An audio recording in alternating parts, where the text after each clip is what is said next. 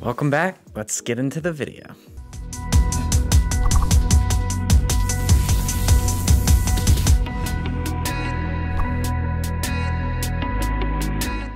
What's up guys, Zach here with Dr. Eyeball MD. It's good to see you again. It's been a hot minute since we've made a video, quite a few months, but we're jumping right back into it.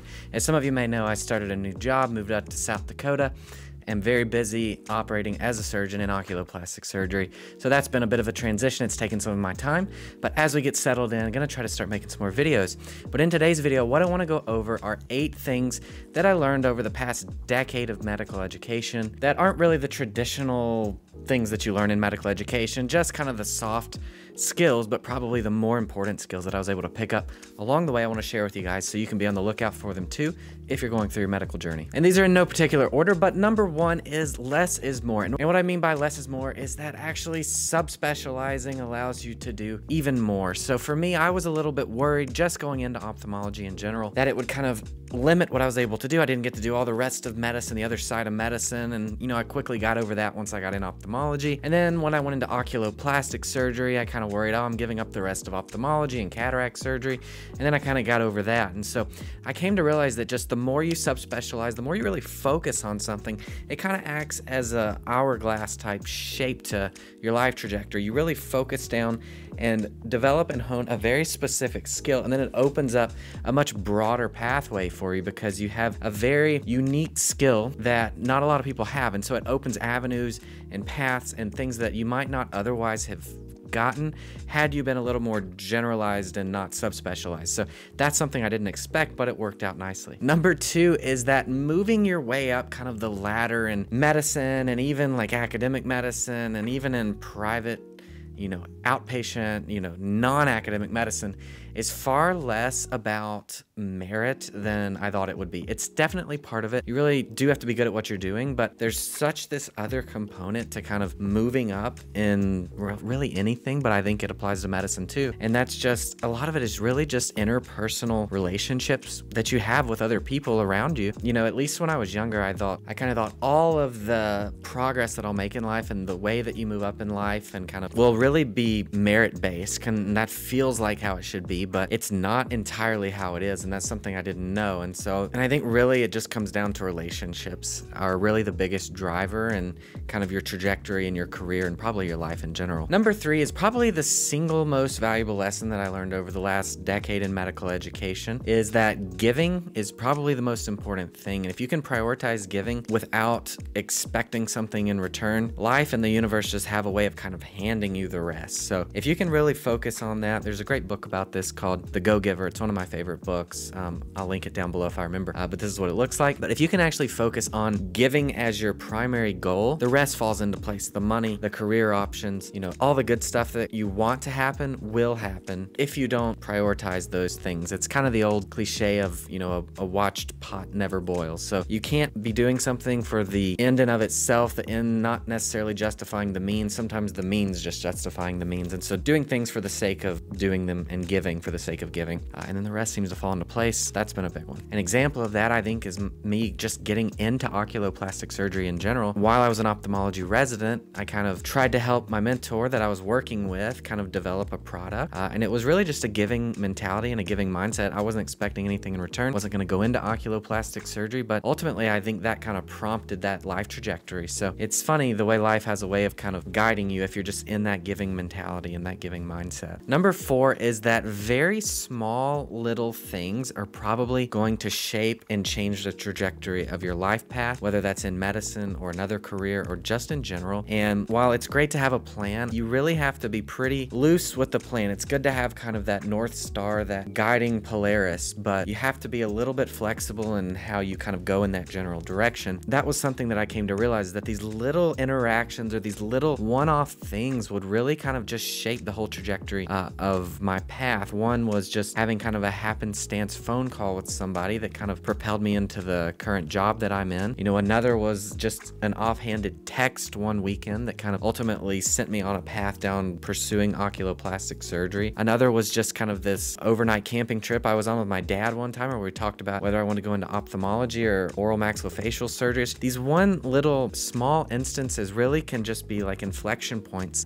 in your life path, and it's good to be receptive to it and not be too strict and really trying to just stay on this very well-defined life path or this place you see yourself going. It's good to have a guiding star, but be flexible in how you get there. Flexibility is the key, I think, and that took me a while to learn. Number 5 is learn a trade. And even in medicine, and I feel like this applies, having a trade, having a tangible skill that you can offer is so huge. So for me, that's what I wanted out of ophthalmology and oculoplastic surgery. I wanted to be able to sit down and do this thing with my hands that other people maybe couldn't do, and in that way have a valuable skill set to offer society and mankind. And so I really think there's a lot of importance to getting and having a trade, even within medicine. You know, just kind of the act of becoming a doctor, even if you're not in a surgical specialty, is in and of itself a trade. That knowledge base and that ability to reason clinically is your trade. But for me, I want to take it one step further and have the physical trade, because I'm very physical and like to do stuff with my hands. Whatever you're doing, even if it's not within medicine, go find something that you can do that not everyone else can do. Find that trade, and that helps you kind of niche out a place in the market and in society and let you give something back. Number 6 is that medical training is pretty hard,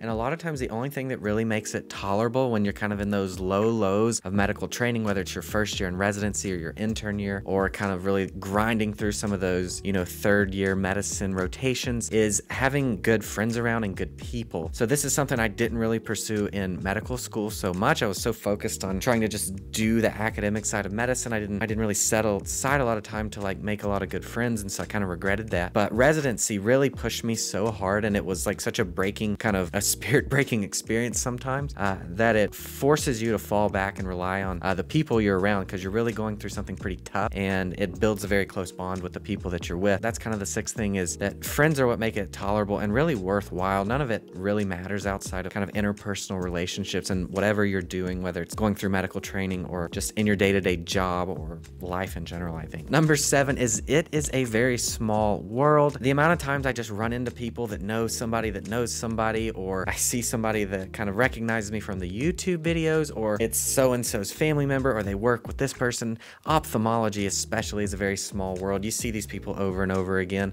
Medicine is just in general a small world, and your subspecialty will be a small world. You'll see these people over and over. So all this to say, be nice, be kind, be polite. Can't go wrong with these things, but just remember, it is a small world. And number 8 is that people will get you a lot further than you are going to make it yourself. I was very much more introverted when I was a little bit younger and in medical school, and kind of like, I can do this by myself. I don't need other people. And it really took until kind of getting into residency and learning to rely on other people, smarter people and mentors, having a mentor, and then letting them get you up to kind of a certain area, and then at some point getting another mentor. And it's kind of this stepwise approach, you know. Mentors, I feel like, are almost like can be chapters in your life, so they can help you get to another level. And while they may remain your friend or your, you know, a good, you know, person that you kind of believe in and still reach out to, it doesn't mean that they're going to be your mentor forever. So they can help get you to the next level. But then it's good to kind of have another mentor that gets you to the next level. And it's not that you're using people to kind of climb some ladder. It's really just that you're having people at certain levels help you kind of get to where you need to be next. And then you kind of build this tribe of mentors, to borrow Tim Ferriss's book title, that really can kind of just serve as your circle and help you kind of live in this new world. And so it took me a while to realize that you will go a lot further if you kind of rely on other people and ask for help and let them help you and not try to do everything on your own. I joined a practice in South Dakota because, you know, really just what I wanted was a good group of honorable people trying to do the right thing and caring about what they're doing and, you know, having a good culture. And so if you can just kind of keep finding these people and these groups that embody these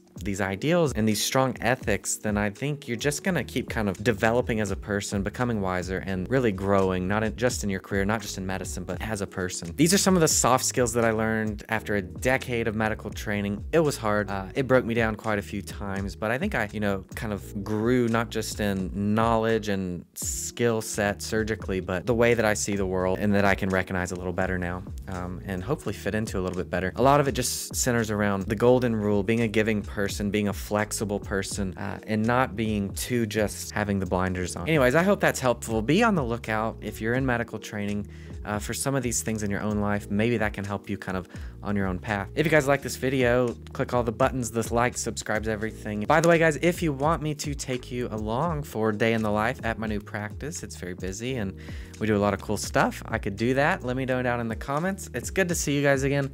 Sorry for the brief hiatus. Hopefully I can be back with you guys and help you on your journey through medicine. I'll see you in the next one.